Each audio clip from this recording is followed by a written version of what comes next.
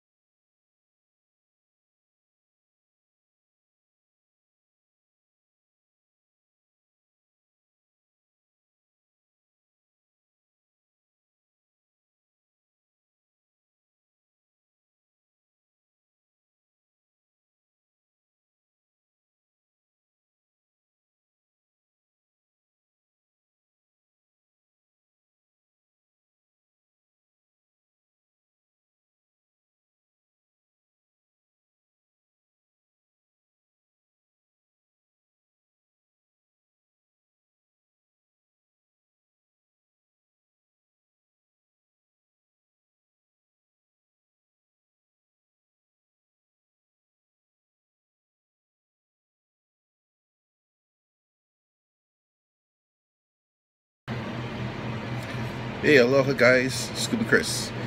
I'm going to show you really fast what I do to make my leaders. I write it on a piece of cardboard, and I got one slot missing. I need a 10-pound leader with a dual hook. And the reason why is because the dual hooks, when the shank straight comes down here with the hook over here, instead of the hook tip turning outwards and it will catch the reef, it comes in. So when the fish swallows, it's a better hookup, and when it hits the reef, it bounces off the reef instead of getting hooked up. So we're prepping for a shallow reef leader. So this is my 10-pound test line. What I'm going to do is I'm going to roughly estimate, doesn't have to be exact, what 8 feet is. I kind of know already because I've done it so many hundreds of times. Okay, got my line cut. The most important thing is my hook. Okay, that's what the old dual looks like. As you can see, the shank of that hook is straight, and then the tip comes into the shank. That's what you want for shallow water, so it won't get caught on the bottom. Now, all the stringy stuff is glow thread, so at nighttime it glows. Daytime doesn't matter, but I call this teaser threads. It's very good because it increases your hookup. Now, to increase the hookup with the hook, what I do is I offset. Certain hooks come factory offset, which are very strong, because if the offset is from the factory, can't beat that. But this one didn't have that, so we're gonna offset it own by just turning it a little. Yeah, I know, it was kind of fast. I am strong. Look at that. If you look, see how that is? The hook tip is slightly offset. That's the only thing you have to do, just a slight offset. All right. So what we're gonna do is I'm gonna tie my favorite Palomar knot. Now it's hard to double up the line to put to the tiny, tiny little hole. So what I'm gonna do is, let me see now, we're gonna put the line through single. I'm gonna come back the same way I went in.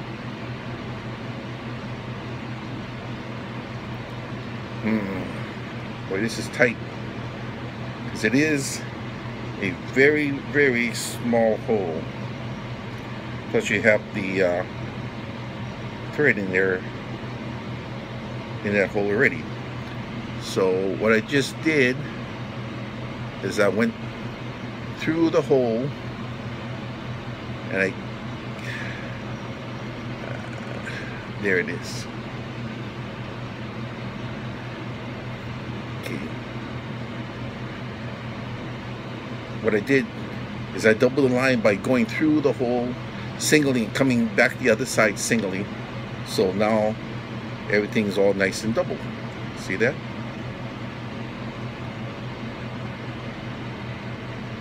So what I'm going to do now is I'm going to make Palomar, make the loop, put the hook, put all this thread through the loop,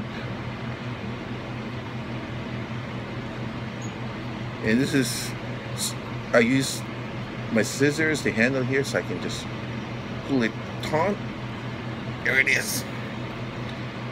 You don't have to wet the line because this is only 10 pounds. Once you get up to about 15, you're gonna have to wet it because it won't slide as easy.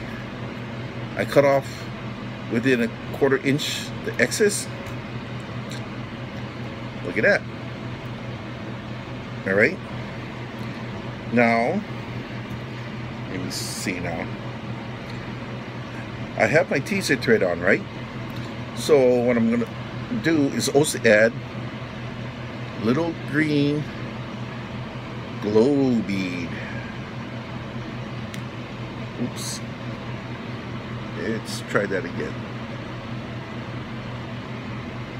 See, little green glow bead followed by a red bead. Red is going to look like the eyeballs. See? Stacked upon one another. Okay. Now we can double the end of the line like so. Put that into a barrel class swivel. Now the swivels I use are black. Everything I'm trying to do is to hide what's there. A bright silver object would be seen. Okay, this is the first time I've tried one this small, so it's hard to put the line through it, and it didn't work. So I'm going to do this again, where I'm just going to put single line through. See, single line through, single line going back,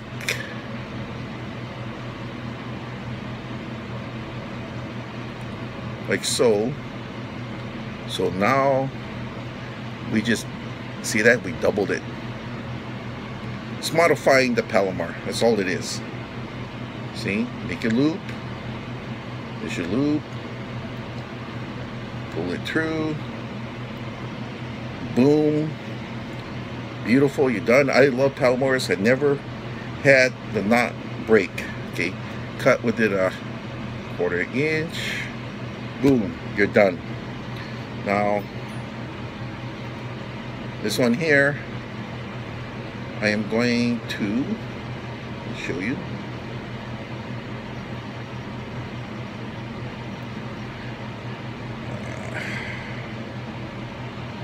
I'm going to preset this with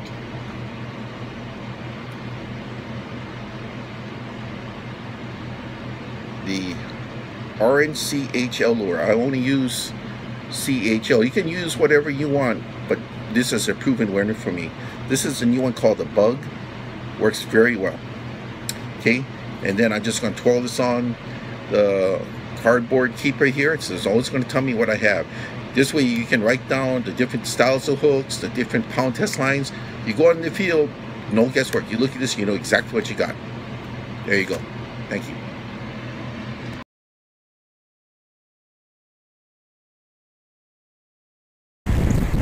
Okay, we're here at our whipping site. Gonna put our rig up now. Take rubber bands off. Okay.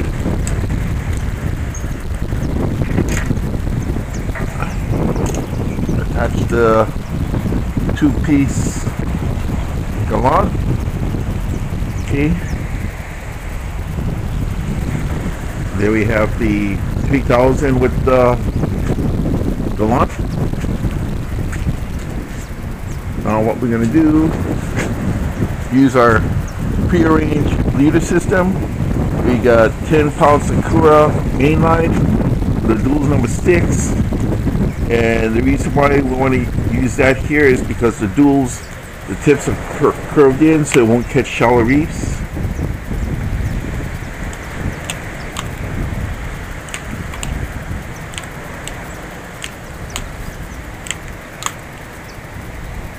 Using CHL completely hooked lures. These grubs are fantastic.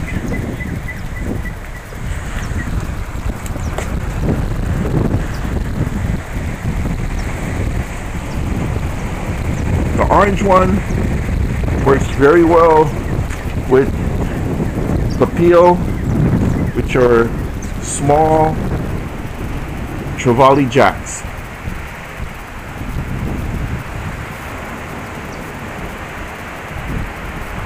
Let's see now.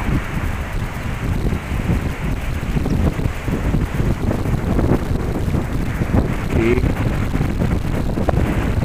Ooh, it's kind of cold this morning. Hopefully it doesn't mean it's going to rain.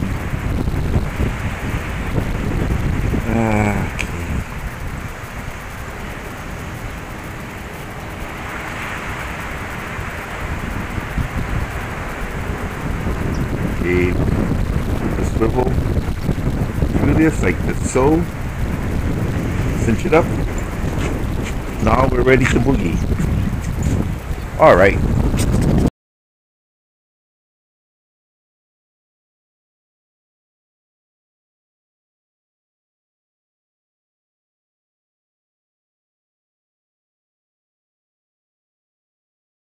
Okay, first cast of the morning.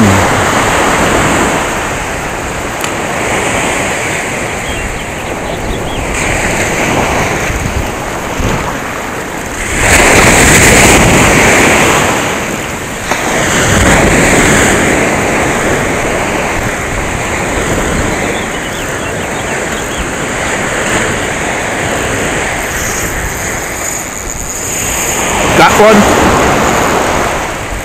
Got a hook up on the first cast. Pretty cool. And he's taking line. Woohoo! First cast of the morning. All right. Woo! This is 6-pound test. I don't want to overhorse it. But he's taking line.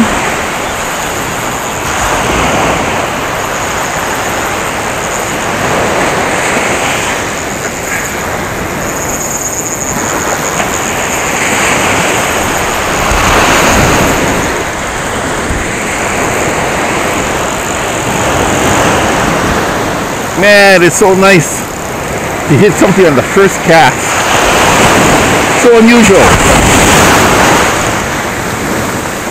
On my brand new outfit that I got from Charlie's Fishing Supply. 9.5-foot Tikka Gallant with a 3000 Stradic loaded with 6-pound test. This is the UFO 6-pound test from Japan. Yellow line, so it disappears once it hits the water. Well, first the fish went to the left. Now it's in front of me. Pretty cool that I got it on the first cast.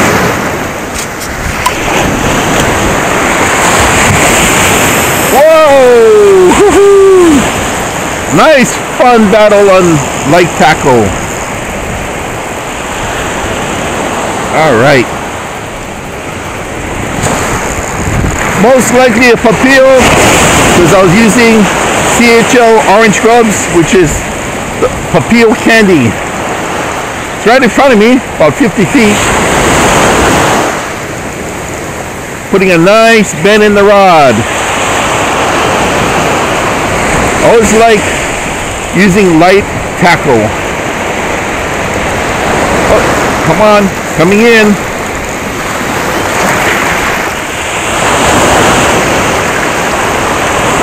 But he doesn't want to come in.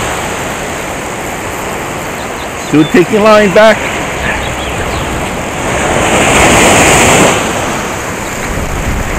I love this light tackle stuff. Woo!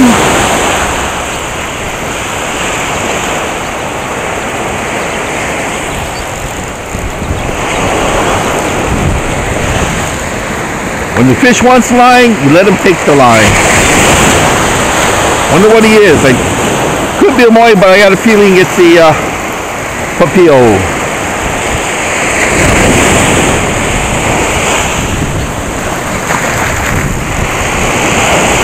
I see leader.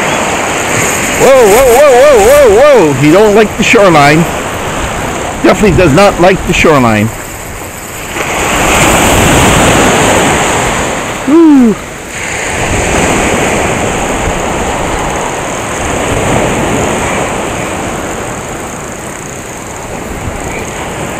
Nice fun battle. One thing you don't want to do is horse it in. We're here to fish, not to catch fish for the table, but just for the sheer enjoyment. Okay, it's coming in, splashing, whatever it is.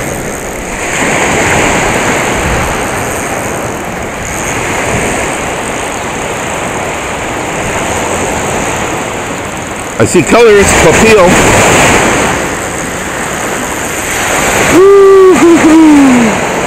Yeah, baby. This is what it's all about.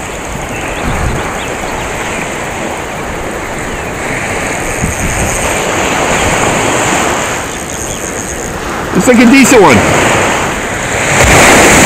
Tell you, these CHL grubs, they're awesome. Timing with the swells. Look at that beauty. Whoo, that's a nice one. Time it, let it come in. Wow, look at that. Big Omiru, nice.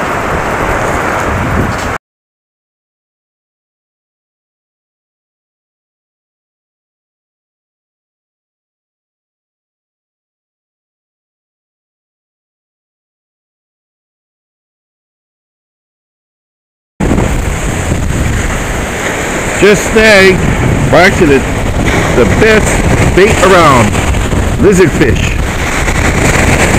Let's see what happens when we just gonna check out the lizard and just let it sit on the bottom.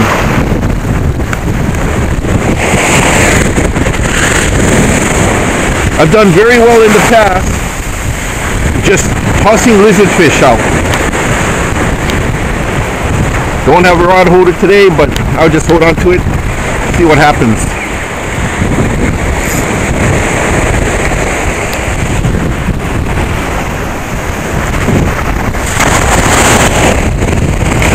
Just let it sit there.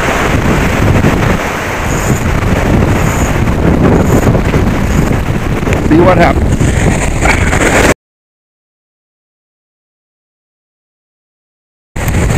You can try all different styles of retrieval. Doesn't have to be the same.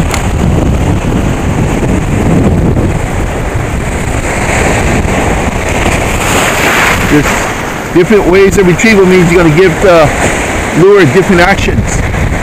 So you just have to keep changing up your style. See if there's anything out there that might tempt the fish to hit. That's all. It's not an exact science.